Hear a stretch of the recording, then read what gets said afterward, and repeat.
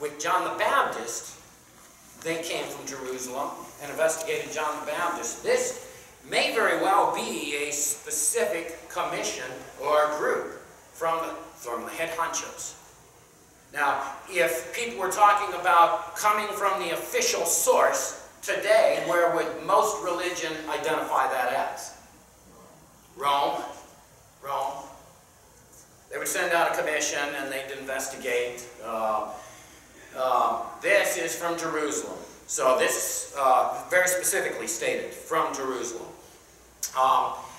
And so these are the honchos. Wow, we were in the hospital the other day, and the nurse came in and said, I want to take the baby and go bathe him and do this, that, and the other. And she said, however, we have inspectors in the hospital on the floor, and they're over in that area. We're going to wait until they clear out. You know, it worked. When we had auditors in from the SEC, from the, whoever, FBI, I'm kidding, Federal Reserve, whoever, you didn't intentionally walk by there to show yourself, right? You know, there's no reason to, okay, well, anyway, these were sent out. They were sent out, evidently, with a purpose in mind, because as you look, verse 2, why do thy disciples transgress the traditions of the elders, for they wash not their hands when they eat bread? Now, if you look at Mark chapter 7, and you might keep a finger over in Mark chapter 7, because he also gives details around this, and there's some additional pieces of information that Mark gives us that Matthew leaves out, for whatever reason. When you look at verse 2, and when they saw some of the disciples eat bread with defiled hands, that is to say, with unwashed hands, they found fault. This was not a simple question. What was their intent? Trip them up. They were looking for, they were wanting to put a notch on their belt. What's a notch on the belt? Huh? Someone went to jail or... Yeah, it's a mark, if you shot somebody, put a notch on the belt. Yeah. Yeah. Notch on the belt. Auditors, when they come in. We fought and fought and fought. Oftentimes, it became very clear in the discussions that the truth didn't matter.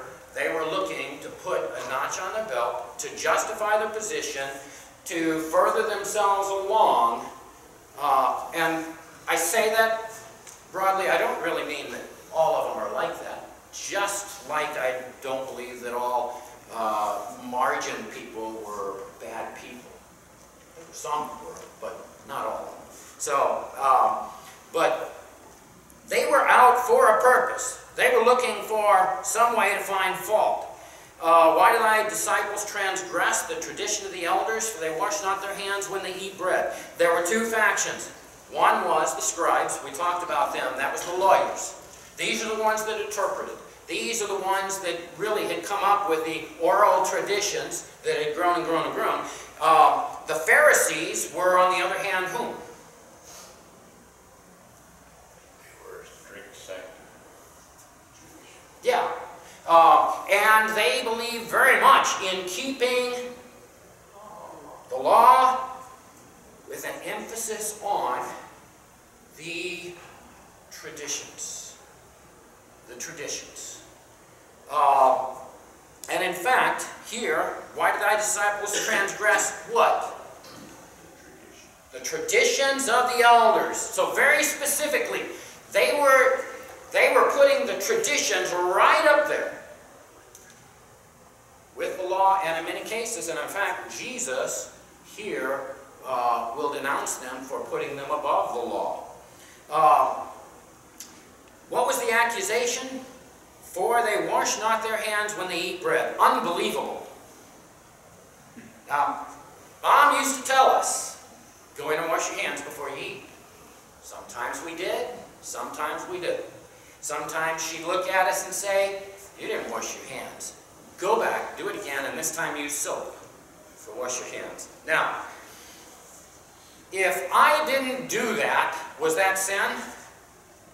You disobeyed that. All right, keep that in mind. Because that's part of this topic, this discussion. Not the washing of the hands, but the disobedience. Okay? Disobedience. They missed it in the interpretation. For they wash not their hands when they eat bread. Now, let me also add, in fact, let's go back over to Mark 7.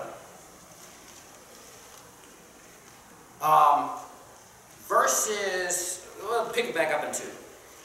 And when they saw some of the disciples eat bread with defiled, that is to say, with unwashed hands, they found fault. For the Pharisees and all the Jews, except they wash their hands off, eat not, holding the tradition of the elders. And when they come from the market, except they wash, they eat not. And many other things there be, which they have received to hold, as the washing of cups and pots, brazen vessels, and of tables. Later on, Jesus will refer back to some of those pieces. What is this washing that we're talking about? A ritual to them. Yes. Wash your hands as they ate, not just before. Yeah. As they ate, between courses or whatever however they did it. They had to dip their hand in a bowl and wash it. Yeah, and there was a certain way that they washed it. You know, they washed it, one writer said that they would wash it and they would hold their hands like this and let it drip down. And then they'd hold their hands like this and let it drip down. I don't know those details. But was it about clean hands for eating purposes? It was ceremonial. Where did it come from in the law? I have no idea.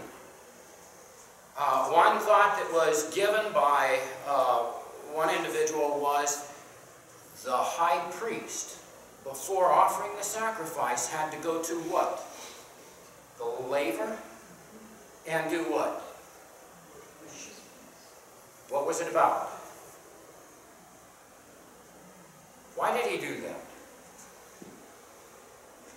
He was ceremonially showing that washing, that cleaning of the hands before going through the process of offering the sacrifice. Outside of that, I know of no other stipulations regarding the washing of hands. Now, how did that come down from there, if that's the case? How did it come from there to when an individual, not high priest, but when an individual sits down to eat, they have to wash, and then the next course they have to wash, and the next course they have to wash. And going through all of this process, how did that happen? Tradition. Tradition over time begins to look like nothing in relationship to what was originally given. You know, when you look at, I see so many examples of this, and I hope I don't confuse you with all of them, but you know, in my old business, when I actually worked for a living, now I'm all over, but we were guided. Our main regulation was Regulation T. Regulation U is regarding banking. It's very broad level rules for banking. Regulation T was broad rules for financial services investments. Very short. Not a lot there.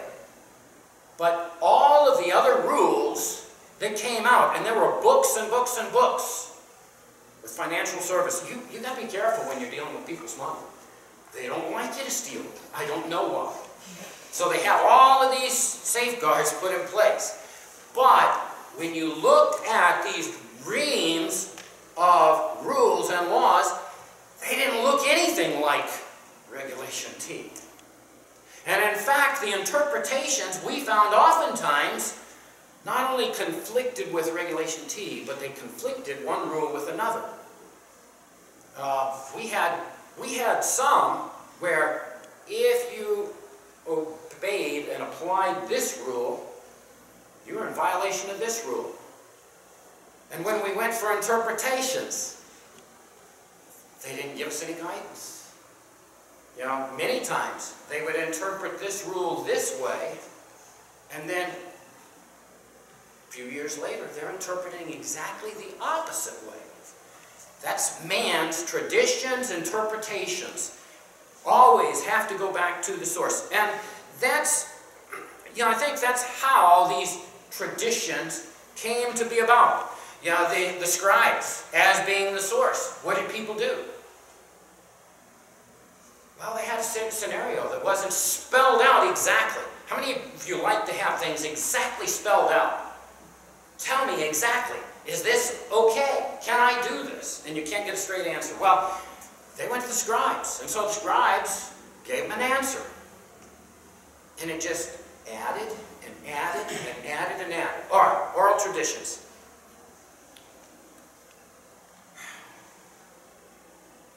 Verse 3. But he answered and said unto them, Why do ye transgress the commandments of God by your tradition?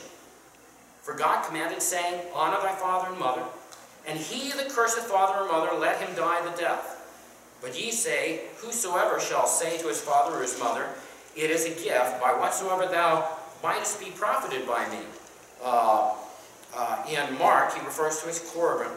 And honor not his father or his mother, he shall be free. Thus have ye made the commandment of God of no effect by your tradition. Now, going to Mark again, chapter 7. Mark includes, it looks like Jesus doesn't even answer their question at all, but Mark actually includes a short answer to their question, their accusation really. Verse 6, he answered and said unto them, Well hath Isaiah prophesied of you hypocrites. That's a strong word. As it is written, This people honoreth me with their lips, but their heart is far from me. Howbeit in vain do they worship me, teaching for doctrines the commandments of men. Oral interpretations, man's interpretations, and man's traditions. For laying aside the commandment of God, ye hold the tradition of men, as the washing of pots and cups, and many other such like things ye do. Alright, so that's the immediate response that Jesus gives to them. And then in Matthew, we see he moved directly into, in verse 3, he answered and said unto them, Why do ye also transgress the commandment of God by your tradition? So, what was their accusation of him? What did they find fault in Jesus? That he transgressed, his disciples actually, as their leader, he's responsible for them, right? Keep that in mind. Jesus is being over us. We're responsible. He's responsible for us. Brother Jacob, the under-shepherd, is responsible for us. There's a lot of responsibility going on there, isn't there? And so it's very important. Here's one of those rabbits. It's very important that the truth be taught. As I stand up here and we go through God's Word, do you think that things that we study in our lessons condemn me or do not condemn me? If I'm failing in an aspect of it, it condemns me. Now, does that mean that I'm a hypocrite in teaching the truth? I have to teach what's true. When the pastor gets up here and preaches the truth, don't sit back there and say, oh yeah, apply that to yourself. It's for you. It's for him. And too many times, you don't look across the room and say, well, that applies to... It's for you. I am held responsible for, but I can't stop teaching it. Okay, does that make sense? And too many times, I'm not doing that. They don't do that. We're human. We are sinful individuals. Even though saved, we still are sinful individuals. Well, that could go down a whole lot more path. We'll go on. Where was I? Verse 3, but he answered and said unto them, why do ye also transgress the commandments of God by your tradition? What was his emphasis? The commandments of God. What was their emphasis? The commandments of men. For God, verse 4, for God commanded, saying, honor thy father and mother, and he that curseth father or mother, let him die the death. Now, where is he pulling this from? 10 Commandments. Exodus 20 and 12. Leviticus 19 and 3. Deuteronomy 5 and 16. And, you know, if you're concerned whether it carries through in the New Testament, how about Ephesians 6 and 2? This is a commandment of God that's been given to men, was given as part of the 10 Commandments. He says, honor thy father and mother, and he that curseth father and mother, let him die the death. What's die the death? The commandments bore the death penalty. That's exactly right. They bore the death penalty. The death penalty was by what? Stoning. Okay. That's pretty severe. Yeah, if it was in effect today, I don't know that any of my kids would have survived. I probably wouldn't have survived to have them. Actually, truly, if it was in effect today, I wouldn't be here. But, all right. So that was the command given by law. Now, what's his point?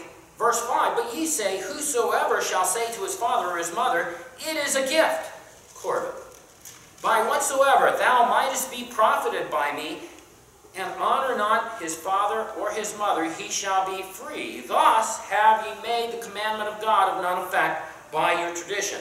Again, Matthew chapter 7. Verse 9. And he said unto them, full well ye reject the commandment of God, that ye may keep your own tradition.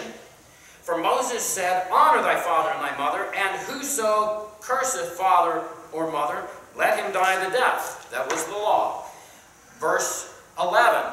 But ye say, if a man shall say to his father or mother, it is Corbin, that is to say, a gift, by whatsoever thou mightest be profited me, he shall be free, and ye suffer him no more to do aught for his father or his mother, making the word of God of none effect through your tradition, which ye have delivered, and many such things, like things do ye. This is one example, in other words. Just one example. So what's he talking about here when he's talking about this being a gift, no longer for father and mother? Who was responsible for father and mother?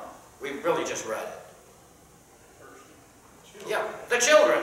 Children were, my children are not here. I really wanted them to hear this. They're not here. The children are responsible for, we've gotten a long way from that, haven't we? All right, that's another rabbit. Children, according to God's word, are responsible for father and mother. What's he saying here? But ye say, whatsoever shall say to his father, whosoever shall say to his father or mother, it is a gift, by whatsoever thou mightest be profited by me, is referring to what practice of theirs? The Pharisees in particular. They would declare it a gift and donate it to the temple, but continue to use it for themselves, but they were free of the obligation to take care of their parents. Yeah, there were two possible things here. They would, what they should have been providing to take care of their parents, they were using it, offering it as a gift to the temple, which they were commanded to do. They were commanded to give for the ongoing worship in the temple. They were commanded to do that. Instead, that portion that they should have been providing support for parents, they were offering. Now, what were they doing with the normal tithes? Yeah, have you ever heard switch and bait? Have you ever seen the hat? Have you gone to the ball games, the hat game? You know, or what a lot of our taxes, when they suit, this is going to be dedicated to go to education. And sure enough, funds go to education, but the funds that were going to education before no longer go to education, and they use it for something else. There are all kinds of shift games, and the Pharisees were guilty of this, whether it was promising it to the temple and then not giving it and using it for themselves, or whether it was to give that money to the temple and the money that they should have been giving to the temple, that tithe plus offerings, not giving that. However they went about it, it violated the command of God. Now, they, through their oral tradition, said they didn't disagree with the law that you should give, but they allowed that what you're responsible to give to your parents, if you give that to the temple, then you're okay. This is an exception. This is an exception. Yes, tax breaks. We have exceptions. We have exceptions. That's exactly right. We do. And things that we should do, oftentimes we in our minds will say, I can do this, double dip. It's double dipping, right? And I'm okay. But their oral traditions don't supersede the law of God. They still had the dual obligation to provide for the temple, for worship, and to provide for parents, right? According to God's Word. And that's what Jesus is saying. You exempt this, and you say, if you give it as a gift, that's Corban, which Mark talks about, with the word that Mark uses, a gift, by whatsoever thou mightest be profited by me. You're saying, I'm sorry, parents. You know, the law talks about taking care of you, but we gave that money to the temple. So, good luck. Hopefully you'll do all right. Verse 6, and honor not his father or his mother, he shall be free. That was their interpretation.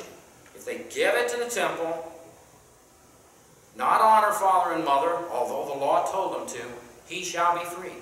Thus have ye made the commandments of God of none effect by your tradition. So man's tradition for them had superseded God's word. Does it happen today? Yes. What is false religion all about? It's substituting man's philosophies, man's traditions, and man's rituals for God's truth. Can we be guilty of it ourselves? Absolutely. Absolutely. And we have to guard against it. We have to, you know, as Brother Evans said, a tradition in and of itself is not a bad thing. How many of you have family traditions? If it's to go out and get drunk, that's not a good family tradition, right? Well, some of you agree with me. Not all traditions are bad. I don't think Sunday school is a bad tradition. I think it is an opportunity to come together and to free flow. That's a conversation going back and forth with questions. It's interesting that you talked about the Sunday school tradition. I'm going to say a little, people may not agree with me on this. We visited a church where they had Sunday school after the preaching. Unbelievable. Well, I thought that it was, you know, people were like, oh, and I'm like, no, everything should point to the preaching of God's word. And I felt very weird having Sunday school.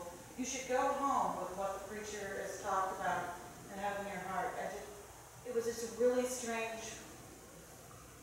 Breaking with tradition is very weird and strange, right? I know, but Sunday school is a tradition. Sunday school's a tradition. When they first implemented it, it was probably weird and strange. Now, Yes. I get what you're saying. So the focus of Sunday school, the focus of the music, it all should. But is it tradition or is it God's word? It may feel, and sometimes, you know, they probably had gotten very used to that ability to say, you know, I'm going to give it to the temple. And for Jesus to say, you're superseding God's word, probably felt very weird and uncomfortable to them. I started to say I'm not a weird and uncomfortable person, but to you I might be. Whether we have Sunday school or whether we don't have Sunday school, whether we have Sunday school before or after, those become more tradition, and I think you have a very, very good point. The focus is the preaching of the Word of God. Always should be at the center. What if we had Sunday school Monday morning and called it Monday school? Is that bad? We have bad attendance. We might have bad attendance. Maybe it's Monday night and Monday course. Well, we had BTC, and right now we don't. BTC, Baptist Training Course, evening class. But right now we don't. Is it tradition? Is it scripture? Okay. So this is, I think, really good discussion. Because sometimes we are so caught up, things are not comfortable for us. You know, we go to another church and they do something a little different. They may feel very, very comfortable, and it may actually work better for them. Guess what we did? We moved our evening services from 6 o'clock. That's not Missionary Baptist. We moved it to 5 o'clock. How could we do that? What would happen if we changed our morning service to start at 9:30 or 10 o'clock? Why is 9:45 sacred? It's not. It's not. And those are things that, you know, are fairly obvious. There are certain things that work better for us, I believe.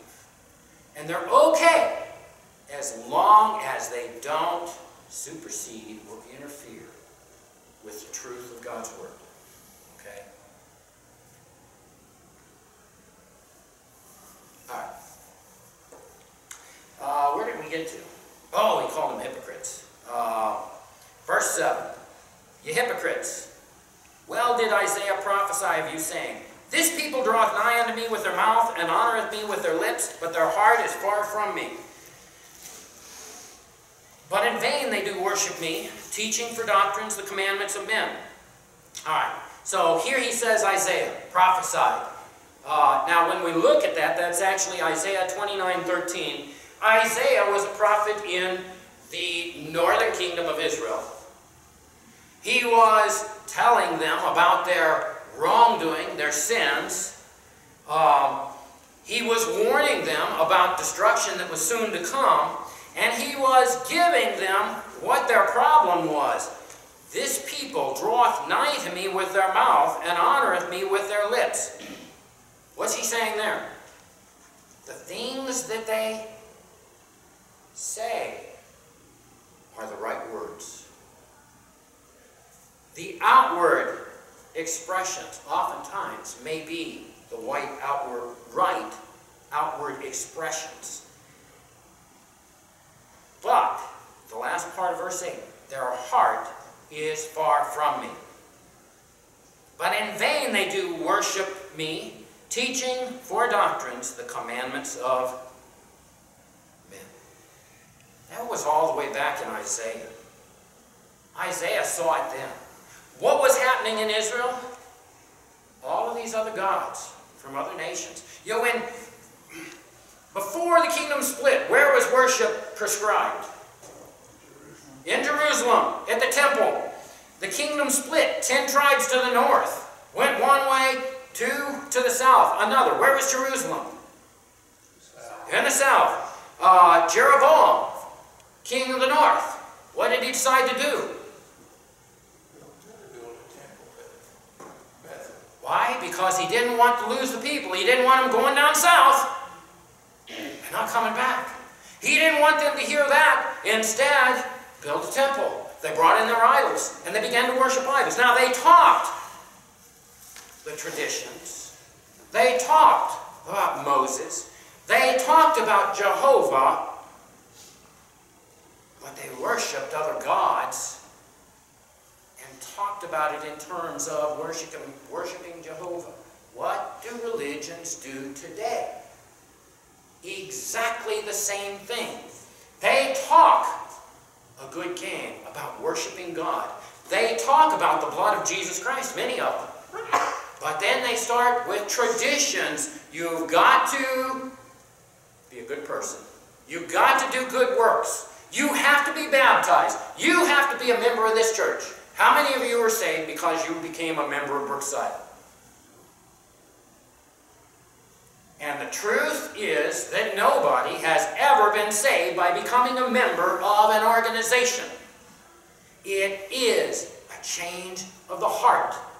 It's placing your faith and trust in the blood of Jesus Christ. Jesus Christ and Jesus Christ alone saves.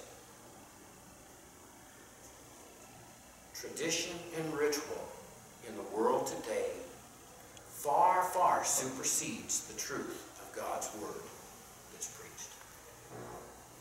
We, and I don't mean just Brookside, but all churches that preach the truth of God are a very small minority. Very small minority. All right. Thoughts, comments, questions? We got 4 minutes. Sure, we'll wrap it up. Verse 10. He called the multitude and said unto them, hear and understand. What he's saying is, pay special attention. Who was he saying this to? It wasn't just the disciples. The multitude. This was for all of them to hear. Verse 11. Not that which goeth into the mouth defileth a man, but that which cometh out of the mouth, this defiles a man. What's he referring to? In Israel, they were instructed in the law as to what they could eat and what they were not to eat. It was classified in 2 camps. One was clean, the other was unclean. Everybody's fairly familiar with that. What was the importance of it? In particular, he was talking about the question that you just asked about eating without washing their hands. Eating without washing hands? Yes, because it was a question of being clean and unclean. Clean and unclean. Now, think of some other things that made you unclean. Touching a dead body. Touching a dead body. Leper. Was Jesus ever guilty of that? Yep. Did it mean that he was in sin? Nope. Clean and unclean, in and of itself, did not denote sin, not sin. What did denote sin, not sin? Obedience. Obedience. Okay? When you did those things you were not to do, such as eating with unclean hands, it was more about obedience than it was about clean and unclean. And again, these things were according to the oral traditions of men. Keep that in mind. Verse 12, then came his disciples, said unto him, knowest thou that the Pharisees were offended after they heard this saying? Oh my. That's a terrible thing, right? Was it a terrible thing? He didn't pay any mind. It depends. I mean, who did he offend? The religious elite. Religious people. That's right. And who looked up to these people? Everybody. Everybody. Why? Because the Sadducees were corrupt as all get out. They were just politicians. Many of them that received their offices due to bribes and due to who I know. The Pharisees, at least, were people that projected outwardly as walking according to the law. To the point that when Jesus is upbraiding them in chapter 23, he says, and he names some things, He says, these things you do well. In other words, you do as you ought to do. But you have left out the important things. Okay? So the people saw them as very important. So what Jesus is saying here, these are things that offended the Pharisees. And by extension, probably many of the people, the multitude that were there, were offended too. Why? Because they put more importance in religious things than in the things of God, and don't equate the two. Religious and things of God are not one and the same.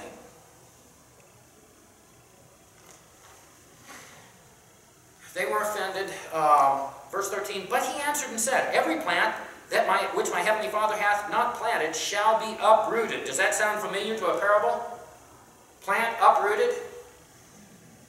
The wheat and the tares, if you remember, or look at that parable. They're going to be uprooted. Verse 14, let them alone. That was the same command to the servants. Let them alone.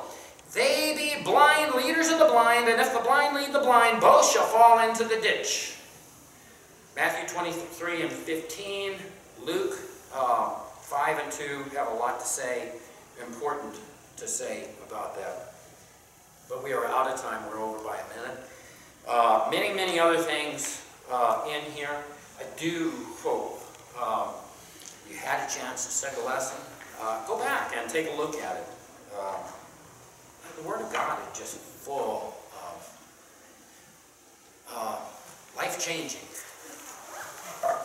knowledge, that if we'll study His Word and apply it, it helps to guide us down the right path. Comments?